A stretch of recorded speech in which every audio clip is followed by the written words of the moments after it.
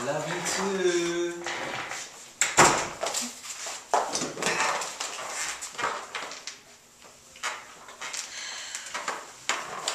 I have this all figured out. It's an 18-hour trip which breaks into 6 shifts of 3 hours. Or we can go by mileage, okay? And I've got the map on the visor which shows you the points where we switch shifts. You okay to do 3 hours? Great. No, I don't eat between meals. I'll wind down the window.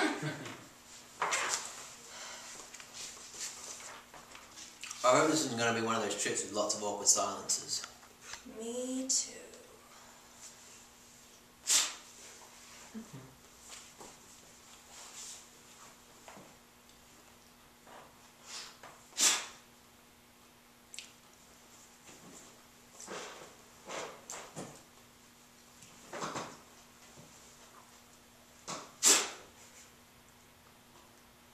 Why don't you tell me the story of your life?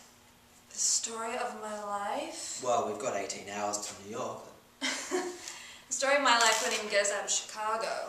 I mean, nothing's happened to me yet. That's why I'm going to New York. So if something happens to you, Yes. like what? Well, I'm going to go to journalism school and become a reporter. Ah, so you can write about things that happen to other people. That's one way to look at it. What if nothing happens to you? What if you move there and nothing happens, you don't become anything, you don't meet anyone, and then you die one of those New York deaths and where no one knows for 2 weeks until the smell drifts down to the hallway?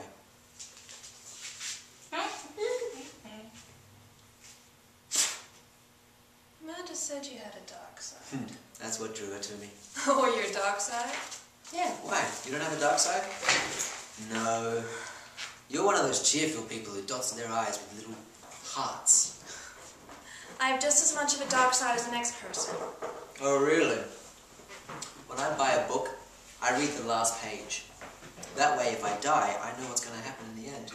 That, my friend, is a dark side. It doesn't make you deep or anything. I mean, I'm basically a happy person. So am I. I don't see there's anything wrong with that. Of course you don't. You're too busy being happy. Have you ever thought about death? Yes. I thought so. It's a little thought that goes across in the transom of your mind. I think about death every hour, every day. And do you think that makes you a better person? Well, all I'm saying is when the shit comes down, I'm going to be prepared and you're not. And in the meantime, you're going to waste your entire life waiting for it.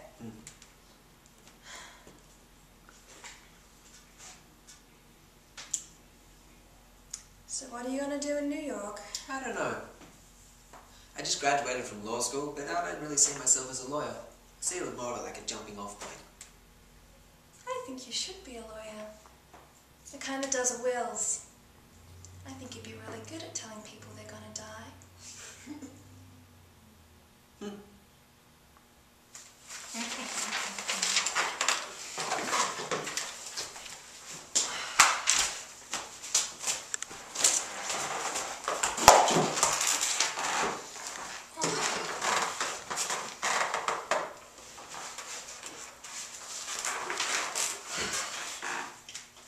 He doesn't want her to leave. That's why he puts her on the plane. I don't think she wants to stay. Of course she wants to stay. Wouldn't you rather be with Humphrey Bogart than the other guy? I don't want to spend the rest of my life in Casablanca with a man who owns a bar. That may sound very snobbish to you, but I don't. So you'd rather have a passionless marriage And be the First Lady of Czechoslovakia than be with the guy that you've had the greatest sex with in your entire life, just because he owns a bar and that's all he does? Yes, and so would any woman in her right mind. Women are very practical. Even Ingrid Bergman, which is why she gets off the plane at the end of the movie. Oh, I understand. What? Oh, nothing. What? Well, obviously you haven't had great sex.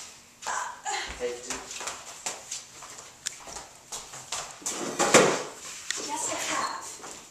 No, you haven't. Yes, I have. I've had plenty of good sex. With whom? I am not going to tell you that. Okay, don't tell me.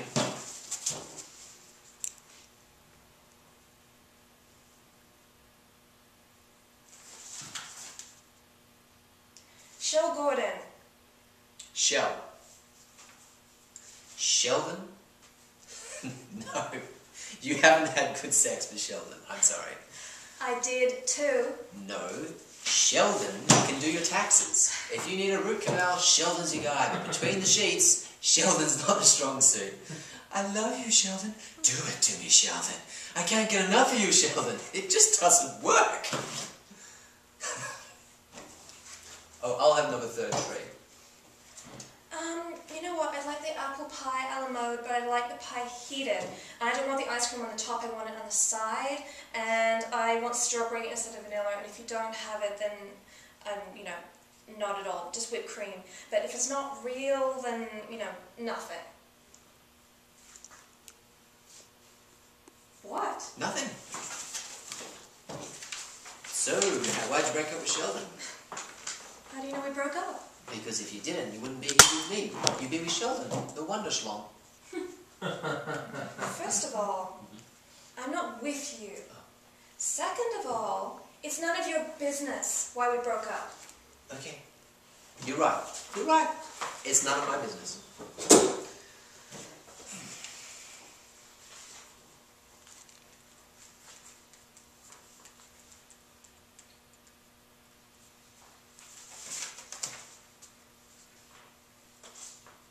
If you must know, it's because he was very jealous and I had these day of the week underpants. Yeah, we're going to have a judge's ruling on this. You had days of the week underpants. Yes, they had the days of the week on them. I thought they were kind of funny.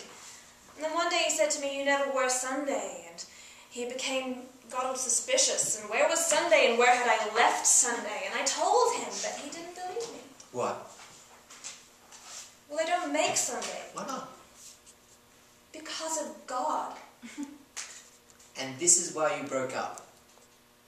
Yes. How many men have you slept with? I'm not going to tell you that. Okay, don't tell me.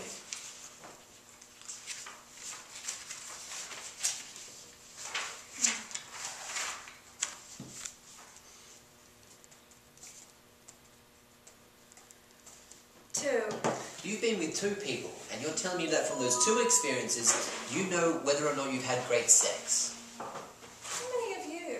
I don't know. You don't know? I don't know. Well, is it between 1 and 3, 4 and 10, or 10 and 100? 10 and 100. Is it closer to 10 or 100? 10. What? Do I have something? You're a very attractive woman. Oh. Thank you. Well, Amanda never said you were so attractive. Maybe Amanda doesn't think I'm attractive. Well, it's not a matter of opinion. Empirically,